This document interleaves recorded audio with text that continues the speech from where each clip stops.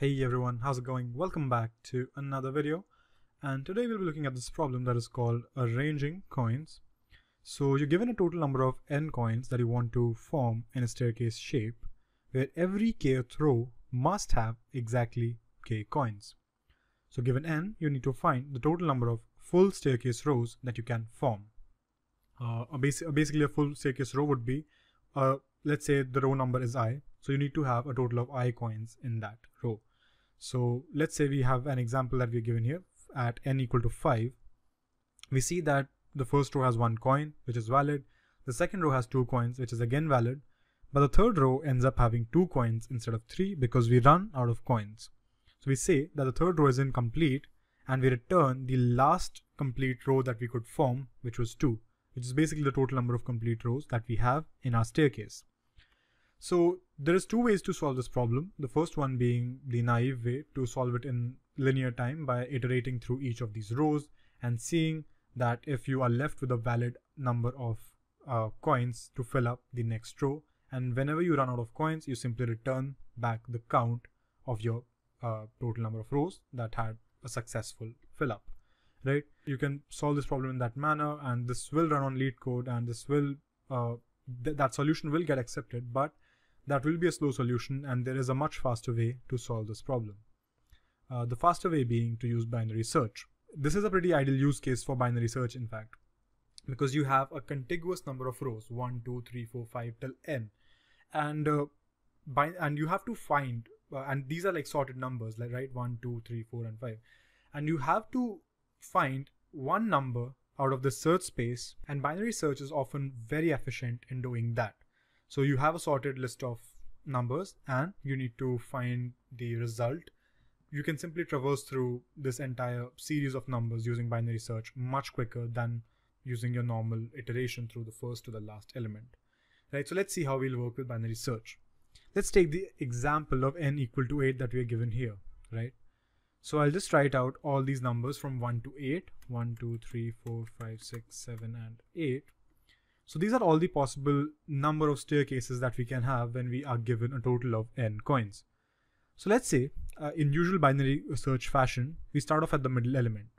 The left boundary currently being 1 and the right boundary being 8. I'll just draw brackets here to denote our current search space that we have. So right now the current search space is ranging from 1 to 8. And we have the middle element as 4, right? 1 plus 8 gives you 9, divided by 2 gives 4.5, and it gets converted to 4 because it's an integer. So we end up at 4, n equal to 4, meaning that can we fill up n equal to 4 rows?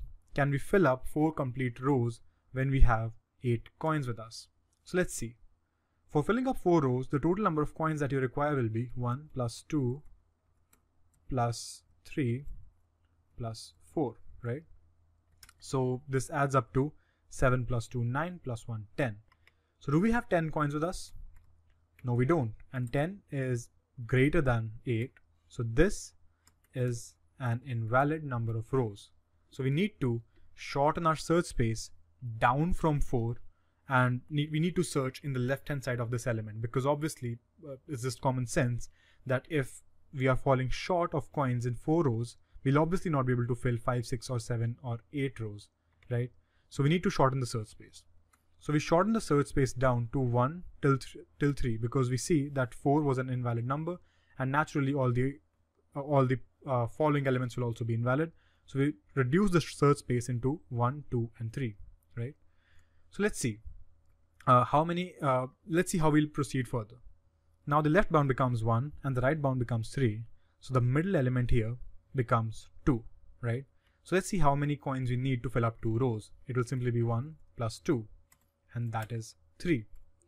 And we see that 3 is actually less than 8, and this is a valid solution. So we'll say that, okay, 2 is a possible solution, and we need to find the maximum number of rows. So let's search in all the larger numbers that are larger than 2 in the remaining search space. And that brings us to the only remaining element, which is 3. So we check out 3, how many total number of coins we require to fill out 3 total rows. So we say it is equal to 1 plus 2 plus 3 which counts up to 6, and that is less than 8, and we say that this is again a valid case, right? So we say that we searched the entire space, entire solution space. The only element remaining was 3, and that turned out to be a valid element. We don't have any other elements left, so we return 3 as an answer, right? So let's start by implementing this. I'll just remove this stuff, or I'll just rather let it stay here so that it's easier to demonstrate stuff when we are writing the code. Alright, so let's first begin.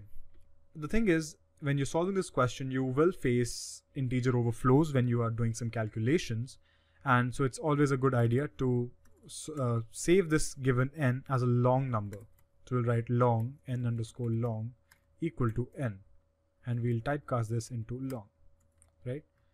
And also, before we get started, you might have kind of thought about it that find the total number of elements required to fill up n number of rows.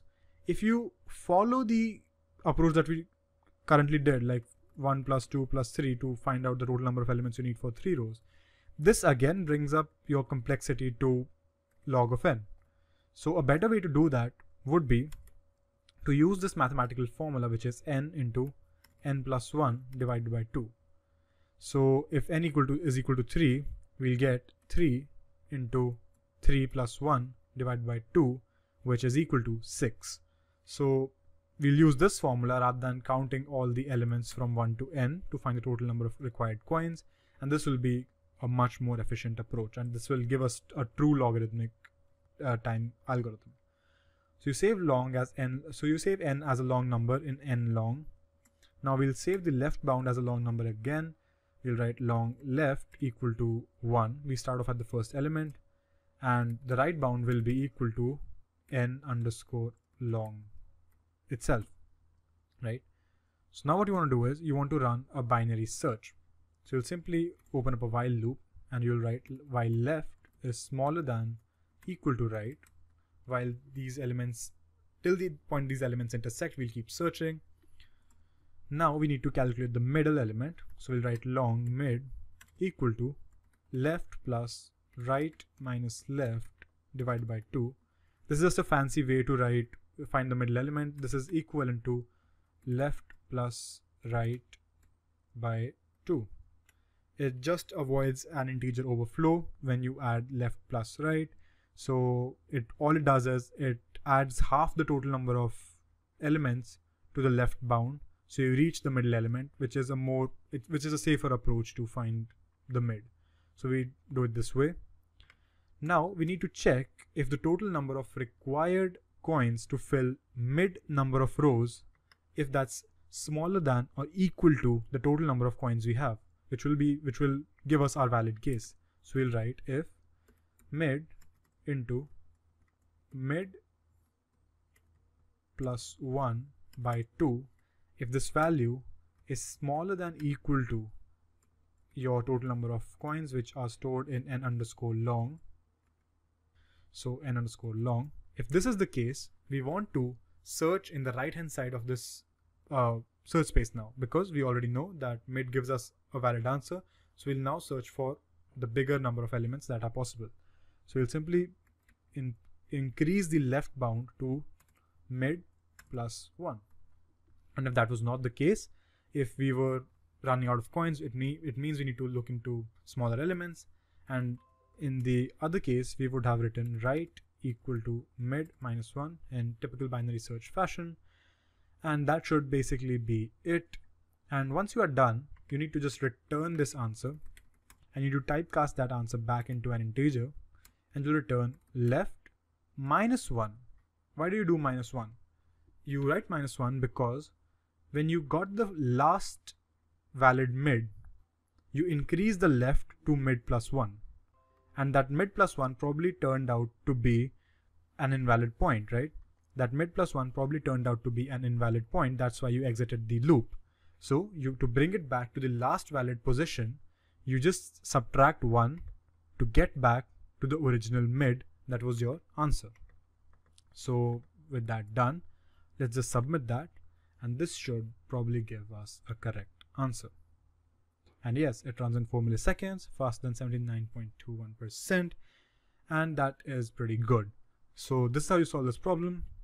If you like this video, hit the like button. If you want to see more content from my channel, subscribe to it and hit the subscribe button down below, and I will see you in the next video.